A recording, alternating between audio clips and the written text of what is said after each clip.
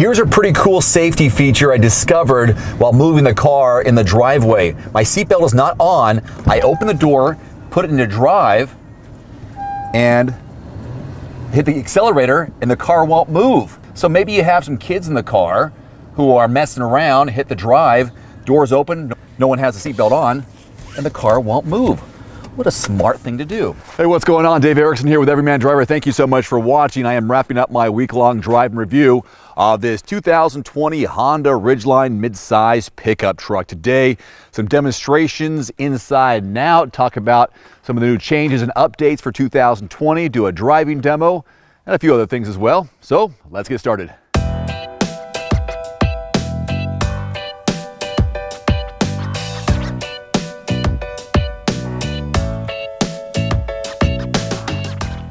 This is so funny. My buddy just bought a 2020 Honda Ridgeline, and we met up for dinner the other night, and he says, "Which trim level do you have?" And he says, "Oh my gosh, the same trim level I have." And he goes, "What's different about your car? It's got some interesting lighting on the inside." And I go, "Well, let me look into that for you." There are three big things that are new this year on the 2020 versus last year. One is a new 9-speed automatic transmission that replaces the outgoing 6-speed automatic transmission. Also, Apple CarPlay and Android Auto are standard for technology-wise. Also, the trim lineup has been scaled down to just 4 trim levels. Sport, RTL, RTLE, which we have, my buddy has the same one, and the Black Edition. And I've driven and reviewed the Black Edition in the past. In fact, there's a list below here in the description of all my Honda videos and reviews. However you slice it, there's only one engine available, whether you think that's good news or bad news. It's a 3.5 liter V6, again made into that new 9-speed automatic transmission, 280 horsepower, 262 pound-feet of torque. Now, you can tow up to 5,000 pounds with the all-wheel drive, which we have. Front-wheel drive is standard on the first 2 trim levels, and towing with the front-wheel drive up to 3,500 pounds. A couple of cool things with the Ridgeline in the back is the 2-way tailgate.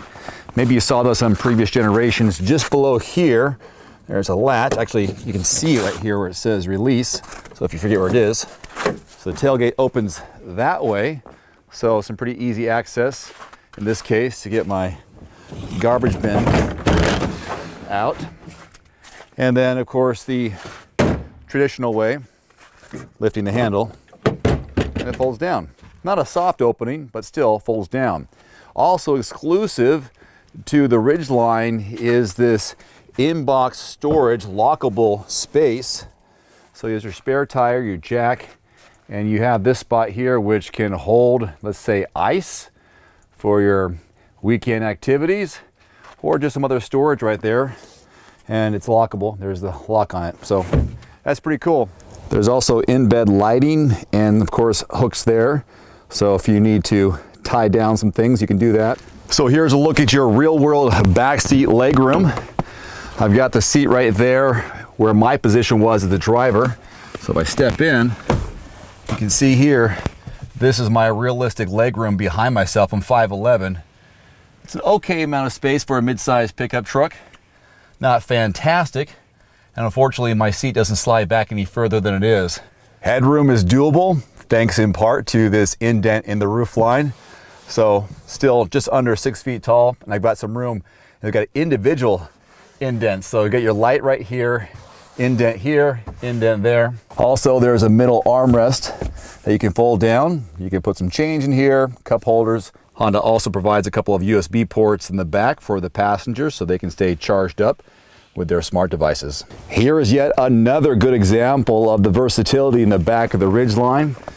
So back seat, of course, you can have 3 people back there, no problem. But as you see, we have the seats folded up here on the far inside.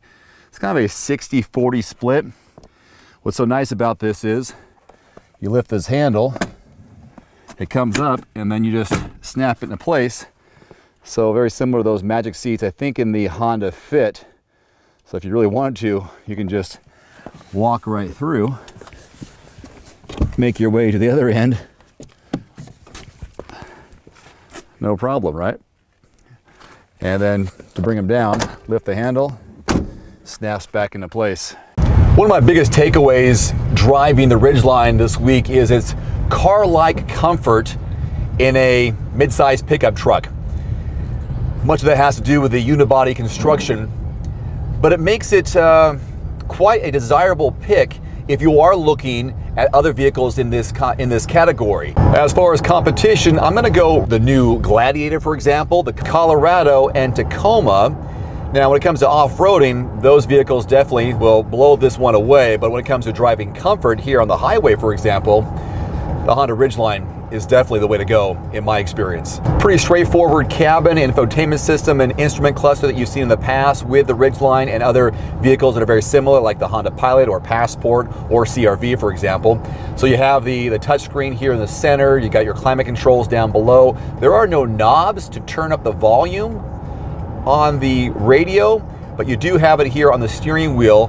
Plenty of mounted controls here, which are really easy to understand, with the volume here on the left-hand side, Bluetooth technology on the right-hand side. You got your radar cruise control and lane keeping aid and so on. So pretty standard and easy to understand.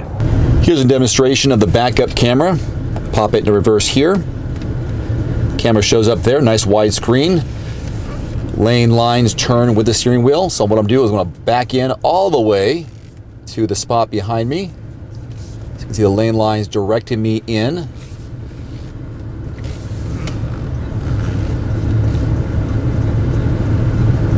Staying within the lines, and then straighten out.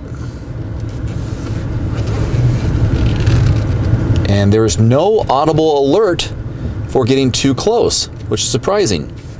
We're cruising here around 45 miles per hour. Just want to do a quick acceleration test on that get-up speed. So I'm going to hit it from 45 to 55 and see what happens. Here we go, 3, 2, 1, boom. Bit of delay. Now it bumps up and we hit it just like that, but clearly a pause there. So not the immediate power that I was hoping for or hoping to demonstrate, but maybe that is the demonstration, the fact that there is a little bit of a pause or lag when you hit the accelerator going at 40, 45 miles per hour up to 55. So the MSRP range in a brand new 2020 Honda Ridgeline is between $34,000 and $43,500, depending, of course, on trim level. I hope you enjoyed this video. I'll have a link below to my full archive of all my Honda videos in the description below. Until next time, I'm Dave Erickson with Everyman Driver. Thanks for watching. See you next time. Adios. One more thing before you go, I've added links in the description below to some of the best-selling automotive accessories and products on Amazon right now, plus links to some of the product reviews I've done. You can find it in the description below this video. And if you don't mind, take a couple of seconds and click that subscribe button. I'm uploading 2, 3, sometimes 4 new videos every week, and I don't want you to miss anything, plus it helps support my channel. As always, if you have any constructive criticism, thoughts, or suggestions about my video, please leave it in the comment section below.